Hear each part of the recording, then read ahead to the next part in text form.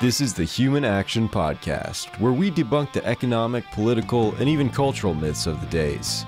Here are your hosts, Jeff Deist and Dr. Bob Murphy. Ladies and gentlemen, welcome back once again to the Human Action Podcast, joined as always by my co-host, Dr. Bob Murphy. How you doing, Bob? I'm doing all right, Jeff. How are you? How's your money sleeping at night in the bank down there in Florida? Is it rolling over and tossing and turning? Yes, and it's not growing either. So, well, obviously, the big story continues, which is what's happening in the banking sector. We've been touching on Silicon Valley Bank, some of the possible bailouts, some of the moral hazards of FDIC, what the Fed is doing with its loan swap program, and otherwise. But I thought this week we might elaborate on last week's show by actually walking through some of the mechanics or some of the terminology of how banks could work, or perhaps should work, from our perspective, because we've been talking a lot about how bad the Fed is, how bad fiat money is, how bad fiduciary media is, but there's a whole way of looking at this from a fundamental or conceptual way. And I think the best place to start, Bob, is probably Mises' theory of money and credit, which is over 100 years old now, but still an unbelievable book. Rothbard called it the best book about money ever written. And of course, you wrote the study guide to that, which is available at Mises.org. It's your handy-dandy cliff notes for the theory of money and credit. And yeah, I guess it's in part 3 of that book where he gets into what he calls the business of banking. And sometimes I think as critics of the Fed, we sort of gloss over a lot of terminology, a lot of mechanics as to what banks actually do. So let's just talk about that part of Mises for a little bit. I think the audience would benefit. So to start with, when it comes to banking practices, Mises makes a distinction between what he calls commodity credit and circulation credit. You don't hear that too much anymore, but can you just walk us through that? Well, sure. So I think the reason he picked those terms, because they're kind of odd, it has to do with his focus on what's called commodity money, which is, of course, hard money that was originally commodity. So in his terminology, commodity credit means that the person making the loan, so it has to do with borrowing, but that credit is granted because there's a genuine saver who's genuinely renouncing present goods in order to, free up the resources that are then being lent to the borrower.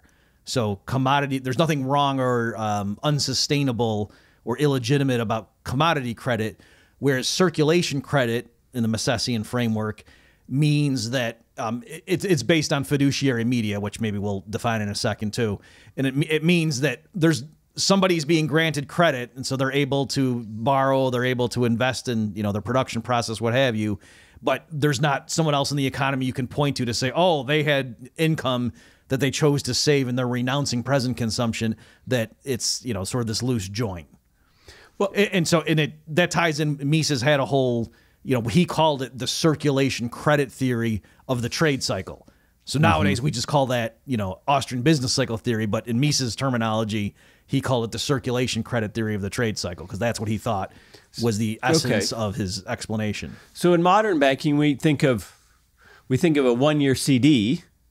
Right, you're giving up the ability to consume that money for 12 months, and you can't take it out without a penalty. And in exchange, you get a certain amount of interest paid. So we can understand that as a time deposit. But of course, most banking in terms of checking and savings accounts in retail banks, average people is demand deposits, which means that you put your money in and it circulates immediately. Now you can call that loan in effect by going and making a withdrawal at any time, but everybody can't call their loan at the same time. So is that the present analogy, time deposits and demand deposits? Yeah, I think so. And it's more specifically that the loans for commodity credit are genuinely backed up by money that, like you say, it's not being used by somebody else. They're renouncing their ability to command present goods. Mises also, in theory of money and credit, he has an interesting thing where he refers to the golden rule of banking that has to, I don't remember the exact way he put it, but it has to do with matching the maturities of your assets and liabilities. And so yes, like in principle, if the bank's going to fund a 30-year mortgage, then they should be getting 30-year CD. You know, the lender should be buying 30-year CDs and other. You know what I mean? Mm-hmm. So the principle, even if you're taking 12-month CDs and then you're using them to fund 30-year mortgages, in principle, you could be in trouble that when that year comes up and those people want their money back plus the interest on the 1-year CD, you're assuming if you're the bank, oh, we'll just roll it over and issue a new 1-year CD. But so even there could be issues. But the logical extension of that, or the supreme conclusion of that, would be what is done right now today with banking, where people put in their money, they think it's immediately available. You're checking, what's my checking account balance? It says I have $800 in there, but most of that actually has been lent out to other borrowers. And so yes, that the nature of the banking system right now is incredibly focused on this mismatch of borrow short and lend long. So in your study guide, you mentioned that Rothbard uses the terms loan banking versus deposit banking.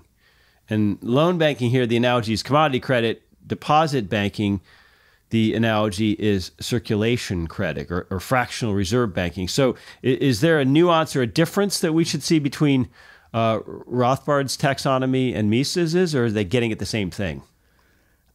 It's, as far as I can remember, that's an exact correspondence. It's just different labels. I think Rothbard's terminology is a little bit clearer, like easier to remember, because what he's getting at, the essence is that so banking being the function of taking money from one group of people and giving it to another one. So loan banking means that the people you're getting the money from are lending it to the bank. Mm-hmm. And then the bank in turn is lending it to somebody else, and they earn a spread, if the interest rates are different, and the bank is, performing its role as a credit intermediary. Whereas deposit banking is the first group of people, the savers. They don't think they're lending their money to the bank. They think, no, I'm making a deposit at the bank. So just even that terminology is different, right? If you're buying a 1-year CD, you don't think, oh, I made a deposit. You're saying, no, I made an investment, or I lent the money, or I bought a CD. But if you put money in a checking account, you think I deposited it. It should be there next Tuesday when I go to the grocery store, because it's deposited. So I think that's why Rothbard used that terminology to really get at the essence of how the public thinks about it. If you made a deposit, you think it's sitting there waiting for you and you could take it back. Whereas to make a loan, everybody realizes, oh, well, you don't have it right now because you lent it out. And of course, generally speaking, when you make a demand deposit, your money is there next Tuesday when you go to the grocery. So I think Americans have gotten quite comfortable with that. And we haven't had, I guess, serious bank runs in this country since, well, maybe you could say 2008 was a bank crisis, but not really bank runs. Maybe the Keatings, the savings and loans in the late 80s, but nothing like the 30s. And so very few people today are alive who have lived through that, unless perhaps they came from a foreign country which has experienced maybe hyperinflation or something like that. So we can understand why most people are comfortable with this, even if they don't fully understand it. But let's define fiduciary media, because when we make a deposit, when a bank issues circulation credit, so we use deposit banking and circulation credit as synonyms here, Mises and Rothbard, the bank issues fiduciary media or unbacked money substitutes. So what exactly is fiduciary media? Sure. So in the Misesian terminology, I'll say some other labels too, or terms. Imagine that there's gold coins circulating and that's the actual money. Well, that can be inconvenient. And so one of the functions that the bank performs is you go and deposit those clunky gold coins, and then they give you pieces of paper. So if those things were backed up 100%, in the vault, Mises would call that a money certificate. So it would also be a money substitute, right? Because the money's the gold coin, but the piece of paper that the community accepts at par, everybody trusts that bank. They know that, oh yeah, this piece of paper, I can go turn it in. I know for sure I'm getting a gold coin back. So the paper trades at par with the gold coins. So it's a money substitute. But then within that class, Mises says it's a money certificate if it's backed up 100% by gold coins in the vault, or silver, whatever the money is. But if it's not, to the extent that the bank only has, 100 of those gold coins in the vault, but they've issued 110 of those pieces of paper, just, thinking on any given day, not more than 101 people are going to show up to demand it, so we're fine. Then the excess, the amount of those certificates that were, or substitutes that were issued above the backing that's the banks have in reserve, that's called fiduciary media. So that's unbacked money in the broader sense, to use another one of Mises' terms, that the banks effectively create. So that's the sense in which the banking system creates money in a very real sense. So just by the act of granting loans. Okay, so banks create money in the broader sense. In other words, in terms of deposits. They don't create money in the narrow sense. The narrowest is M0, which is literally physical cash and currency. And I guess M1 adds some time deposits. But and demand deposits. That's right. But in other words, right, so banks don't create money, but they create credit. You hear that a lot. But in a sense, when they issue fiduciary media and that shows up in, someone's bank account, let's say a business's bank account, as some additional zeros, in the broader measure of money, like an M3 measure of money, that's included. But you don't even have to go even an M1 though. Right. Like so yeah, like if you think of it back in the day when there's gold and silver coins, then it's real easy that the pieces of paper that are claims that claim tickets to get the gold coins, the banks aren't creating more gold just by their operations, but they can make more pieces of paper. So if the pieces of paper circulate in the community equivalent to the gold coins, that's the sense in which the banks can create money. In our time, it's a little bit weird because the base money itself is just a piece of paper that's nothing, quote, real. But yeah, so if money that's issued by the Federal Reserve, the green pieces of paper with 20 is written on them and pictures of dead presidents, if that's the legal tender base money, right, the Bank of America can't legally print more of those. But what it can do is somebody takes a $100 bill and goes and hands it and deposits in Bank of America, so their checking account goes up by $100. But now Bank of America, if they grant somebody else a loan for $90 and they just credit their checking account, so if M1 consists of adding up everybody's checking account balances, which it does, then M1 just went up $90 by Bank of America doing that. So the amount of green pieces of paper didn't go up, but because someone put a $100 bill in Bank of America's vault, that person's checking account balance went up $100. And then if Bank of America gives somebody else a $90 loan by, in the first step, crediting their account by $90, just following the operations, how do you calculate M1? It really did just go up. Mm-hmm. And M2 and M3 and all the higher ones too. So that is the sense. So yes, when you say can banks create money, you will say you have to define what do you mean. So in Mises' terminology, yeah, money in the narrower sense, no, but money in the broader sense, yes.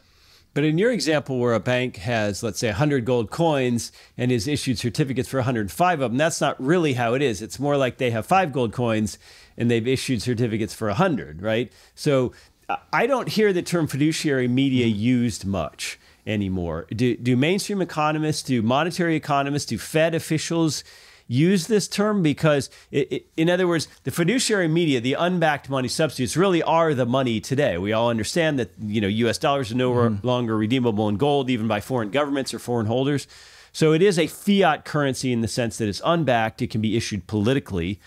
So does fiduciary media almost become a meaningless term? Because in a sense, I guess what I'm getting at is it's almost synonymous for what we know of as money. I mean, very little of what we know of as money is actual physical dollars or coins, and none of what we know of as money is redeemable for anything other than those dollars and coins. Yeah, I think you're right. So you asked a few things there. I have never seen an economist use the term fiduciary media who was not coming out of the Austrian tradition. Really?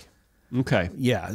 I'm not saying they don't. I'm just saying now there could be a selection bias since most of what I read is from Austrians, but I can't remember. Like you and I both are aware of that publication. Was it the Chicago Fed put out decades ago? Understanding Money Mechanics.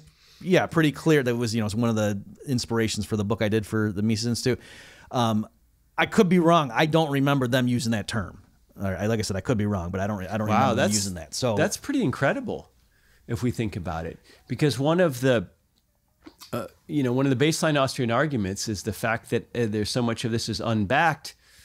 So much of this can be ratcheted up is what creates dislocations in the economy, what creates the bad political incentives for governments to inflate, and what sets off a business cycle which must come to an end someday. So it just strikes me as strange that this concept doesn't seem to exist, or at least isn't used regularly outside of the Austrian school. That strikes me as a problem. So to be clear, yeah, I mean, I can't think off the top of my head what their term would be. So I'm not saying they don't even take account of the fact that, hey, there's unbacked deposits in the banking system. I'm just saying that I'm pretty sure they don't call it fiduciary media.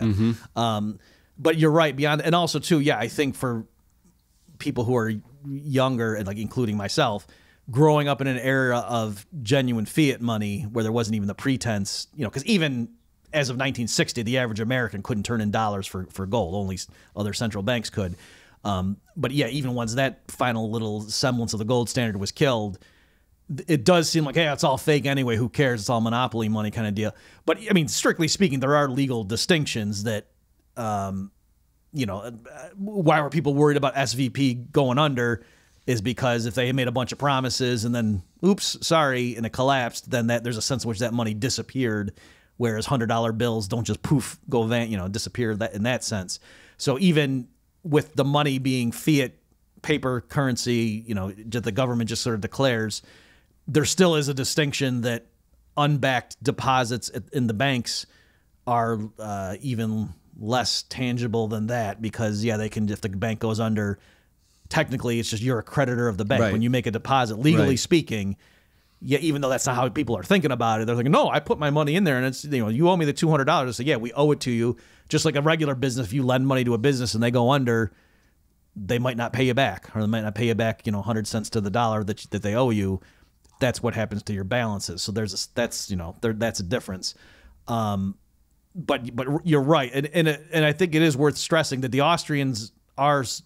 It's a little bit weird because it's, on the one hand, I told you this off air, Joe. I was at Texas Tech. I won't name the economist, but there was a grad student who was giving a presentation that was informed by the Rothbardian approach, and it had to do with the idea of 100% reserve bank.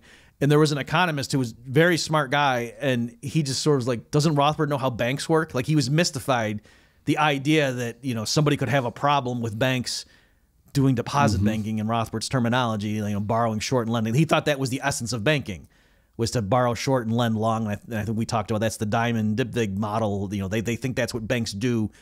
And so the Austrians some Austrians don't have a problem with this, but people, especially in the Rothbardian tradition, or, Mises saying this is the cause of the business cycle, that is somewhat unique. But on the other hand, I don't want to just leave it at that, because there's a thing called the Chicago Plan. If people go Google that, it was in 1933, I believe, a bunch of Chicago school economists seeing what just happened in the great, early stages of what we call the Great Depression, all the bank runs. They said, if there was a 100% reserve requirement, then this kind of thing wouldn't happen.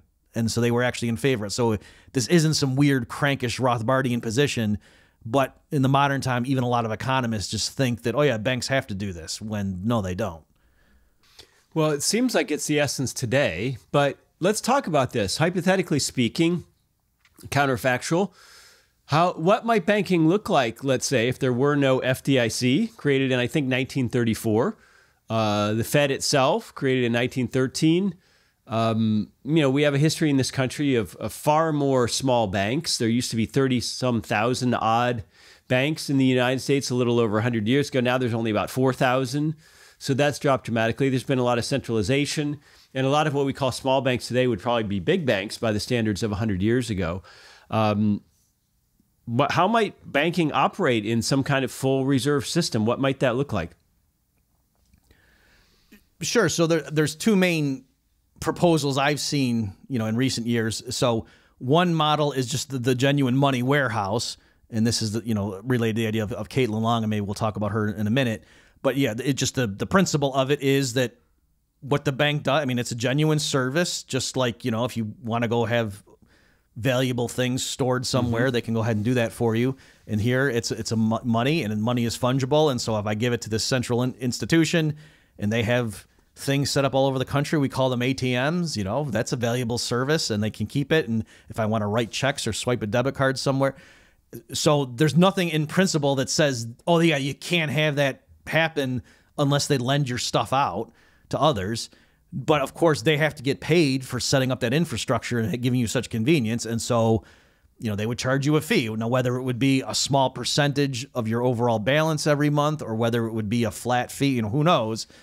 Let the market figure that out. But the idea is just surely some people would be in the market and be willing to pay a small fee to have this institution just keep their money safe and not lend it out to other people. And so, yeah, you couldn't earn interest on those accounts, but why couldn't you have that? And so that's one proposal. Another one is what's called a narrow bank. And that has to, in the era now where the Fed's been paying the big banks interest on reserves, this group of people came up with the idea and said, okay, well, why can't we, give some to the little guy and we'll just set up in a bank. We'll call it a narrow bank, meaning this is all it does. It doesn't get into all these other things like granting mortgages and stuff. And it takes, our deposits and then it goes and parks them at the Fed, and the Fed pays interest on reserves. And then it flows the narrow bank flows that through to its customers. So some part of the interest earnings from the Fed it uses to pay the bills, to keep the lights on and pay the tellers or whatever. But other than that, that's all it does. And the function, of course, would be to have a safe place for people to keep their money where they know it's good, because the Fed isn't going to default on them. It's just sitting there parked at the Fed. So even if tomorrow everybody showed up and wanted their money, the narrow bank could satisfy all claimants because their money's sitting there parked electronically at the Fed. So that's a different example too. In the more modern framework, given the realities of how the U.S. is operating, a proposal that would be run proof too. Well, in that second scenario, though, I believe you would need a master account with Fed in order to do that. Well, right. And so in practice, that's the roadblock they hit. And, we can link to on this episode. There's a good article John Cochran wrote up saying like the safe bank that the Fed wouldn't approve or something. And the people, so like you say, yeah, they applied. It was supposed to be a real open and shut. They checked all the boxes for the kind of depository institution that should have been able to get the master account. And the Fed just kept delaying. And I think they actually brought them to court, the company, saying, why are you doing? And the Fed just kept saying, well, because, we're worried about the policy implications. And so some people are thinking they were just worried that once this option became available, if it did, lots of people would pull their money out of the other banks that were risky and just plop it into this thing. And the Fed maybe didn't want that happening for various reasons. So, that's speculation, but for sure, had this thing been up and running. And so, like when SVP went down, there were a bunch of sob stories of people. I don't mean to belittle it by calling it that, but people coming and say, this isn't just, tech bros. This is like some school, their payroll was in SVP. And so I think that kind of shows that when the free banker guys come along and make fun of Rothbard and say, hey, there's nothing stopping this right now. People don't want that. The market's spoken. I think that's wrong. Certainly now, after what just happened, I imagine plenty of employers who are, using the banking system partly to keep track of payroll or to, handle their payroll would like a place where they could put 3 months of payroll and not have to worry that it's going to be gone. And yeah, I'm not earning interest on that, but that's fine because this isn't an investment. I'm not doing this to make money to, make my report to the shareholders look better. This is just where we're parking the payroll. So we don't have to worry that we got to lay people off in case there's a hiccup in the banking system. Well, so in your first scenario, not the narrow bank, but the truly custodial bank, obviously, let's say a very wealthy person would pay for a service. And in today's context, most dollar wealth would be in electronic form, not in physical currency form. So in a sense, instead of having a safety deposit box in the analog world, in a guarded, gated bank with all kinds of alarms and bars, and steel bars around it, you might pay for a bank to effectively house your digital dollars on their server, their cloud, which is somehow more secured against attack or malware or ID theft or whatever it might be than a system you could easily have at home individually. Right. And of course, most wealthy people don't want to have hundreds of thousands or millions of dollars in cash in their home. That doesn't sound too fun. So you could certainly see the market for it. And unlike the old days, you can be very, very, very wealthy and just have a small apartment and a bank account. You don't have to have land holdings and inventory and factories and farms. You don't have to physically own all kinds of stuff. You can just own electronically a lot of cash and electronically a lot of stocks or bonds or whatever it might be. So we can see warehousing, even in the digital context, would be popular from a cybersecurity standpoint, and that people would be willing to pay for that.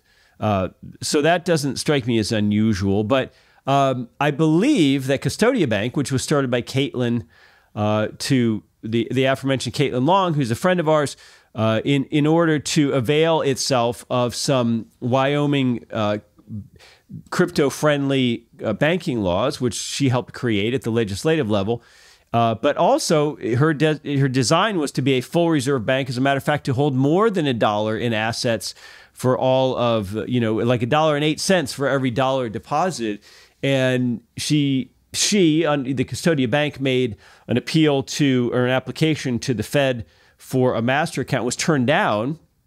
And if you read the sort of brief, terse Fed report on that, they said, well, cryptocurrency creates a lot of systemic risk, and it has the possibility for fraud and drug dealing and things like that. So not so easy to just start a full reserve bank as you might think, because if you want access to that Fed master account to do all kinds of transactions, including potentially getting paid interest on reserves, then you're out of luck. Right. So I think that those two examples do show, and it was also very ironic, right? Because her denial came just a little bit before, all the SVP collapse and stuff. So exactly. She's sort of a hero in hard money circles, on Twitter right now, and people, pointing at her as a poster child of this stuff, that, she was trying to warn people, that sort of thing. So I think, it does show, it's a little bit obtuse for people who don't understand, some of the backstory here. So within even Austrian circles, there's a dispute over fractional reserve banking. In fact, it's one of the biggest disputes when the Austrians want to go to war with each other. And there's like the 100% reservists that are in the Rothbardian tradition for sure. And I would argue, Mises himself, it's a little bit hard to classify him, but he definitely thought the business cycle was due to fractional reserve banking. Again, that's why I say he called it the circulation credit theory of the trade cycle. So it wasn't just, if it's not, if the government encourages it and makes it above the optimal amount. No, he thought per se, I would argue, what we call fractional reserve banking caused the boom bust cycle in his framework. But then there's guys who call themselves the free bankers, and they're saying just as long as you don't have government subsidies for it or things like FDIC that artificially encourage it, let the market decide. And if banks want to hold 3% reserves and that's the market outcome, who cares? So be it. That's efficient. So like I say, one of their pretty good points had been rhetorically to say, look at nobody. It's not illegal to have a 100% reserve bank right now. Nobody's stopping you. Why don't you just go do it? Oh, I don't see one existing. It must be the people don't want it. And as Custodia Bank and this narrow bank proposal show, actually it's more complicated than that, because in today's world, if the Fed is not going along with it, your ability to be a useful service for clients that might be all over the world and want to be able to move their money around, but know that it's always there electronically. If the Fed's not going along with that, it is hampering what you're able to do. Well, we can all understand in a purely free economy, if a bank wanted to openly advertise, look, do your banking here. We're going to lend out 90% of what you deposit. You may not be able to get it at any given time, but we're going to pay you 15% interest a year because we're going to go out and invest or dabble in all kinds of things like emerging markets or cryptocurrencies, which have wide swings or whatever it might be. And that was fully disclosed. I mean, if that's free banking, I don't think anyone listening to the show would want to ban it. But I suggest that it's awfully hard to base a system of free banking off of a fiat or government-controlled currency. In other words, these free banks aren't issuing their own private competing currencies like we might want. Yeah, there's that element. And like you say, it's, with the existence of FDIC, and then we've even seen how the Fed's willing to come in and even go above and beyond that and do these things. So it certainly isn't an open and fair field of competition that the banks that are doing the sort of thing you're talking about, Jeff, do have the government. Again, the ostensible rationale for creating the Fed in the first place was not to smooth out the business cycle, No, it was to be a lender of last resort because the panic in 1907, they thought, oh, we don't want a bunch of private financiers to be able to call the shots, when there's another panic.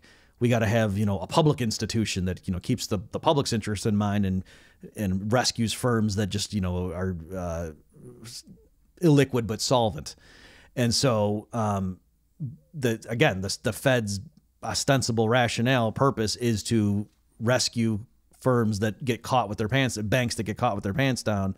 And so that does tilt the things in favor of that institution, where so the appeal, in normal times, if you've got one bank that says we can't pay you interest, in fact we got to charge you 0.1% on your deposits with us, but you don't have to worry, no matter how bad things get, your money's there rock solid. And some other bank is saying, oh, we'll pay you 2% of your interest and give you, other freebies and things like that. But yeah, we lend it out, but don't worry because the central bank's there to bail us out in case we get into trouble. Well, then that tilts things in favor of that second option. Well, so past crises have given us things like the Dodd-Frank Act, the Sarbanes-Oxley Act. I have heard Elizabeth Warren and some other politicians calling to increase the FDIC limit. Where do you think this goes from a political or regulatory standpoint? What do you think this means for banks? Are they going to be bailed out, whether literally or potentially? And are they going to continue? Are we going to see any changes to the bank system? Is there possibly like a cyberpunk Bitcoin or gold bug revolution out there where we do actually see the market produce some full reserve banks? I think all of the above. So I think that certainly people were really spooked by this, and like I say, but more so than at any time in my lifetime, or that I've been paying attention to this stuff. The case for regular people in the financial sector who don't, they're not ideological, they don't care about, they don't know what Austrian economics is even, but they realize that there should be a place that firms can put their payroll and not have to worry about something. Because the thing, again, to underscore, we mentioned this when we did the episode devoted to SVP. They weren't doing anything crazy in terms of they weren't dabbling in pork belly futures or something. They were invested in treasuries. It was just, they were long term, and then the Fed rate hikes maybe were more aggressive than they were anticipating or something. That's what killed them.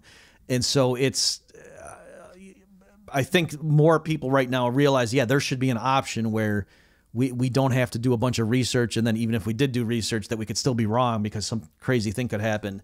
And then, oops, our payroll disappears.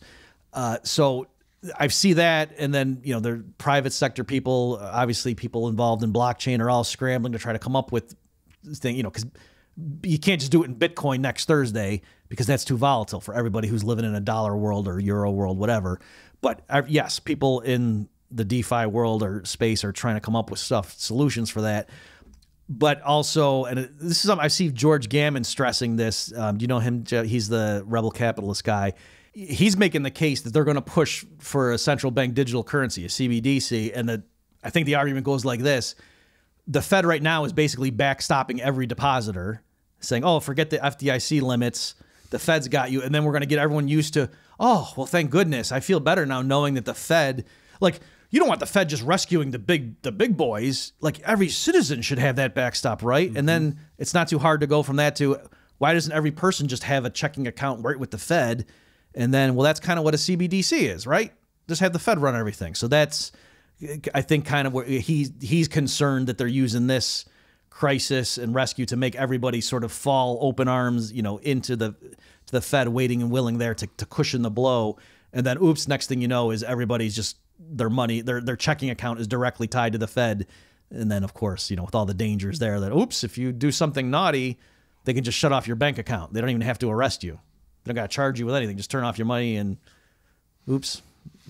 Well, increasingly you use the term DeFi, the decentralized finance people who are active on Twitter. But I do know that Caitlin Long has been talking about how many TradFi, traditional finance people, have been hitting her up on LinkedIn. So clearly people are worried about this. You mentioned perhaps more than any other time in our lives. And so who knows? In 1985, if you had said that the former Soviet Union was going to collapse in a few years, you would have laughed off of the public stage. So we don't know what's going to happen, what banking and finance is going to look like in 5 or 10 years. But we do know that there's nothing new under the sun other than technology. Human nature doesn't change, and the nature of economics laws don't change. So get back to the source. There's no book better than The Theory of Money and Credit by Ludwig von Mises. If you don't want to read that, you can get the study guide from Bob and skim through it a lot more quickly. And so we're going to keep an eye on this, and we will be back with another show next week. Thanks so much, Bob. Thanks, Jeff. Check back next week for a new episode of the Human Action Podcast. In the meantime, you can find more content like this on Mises.org.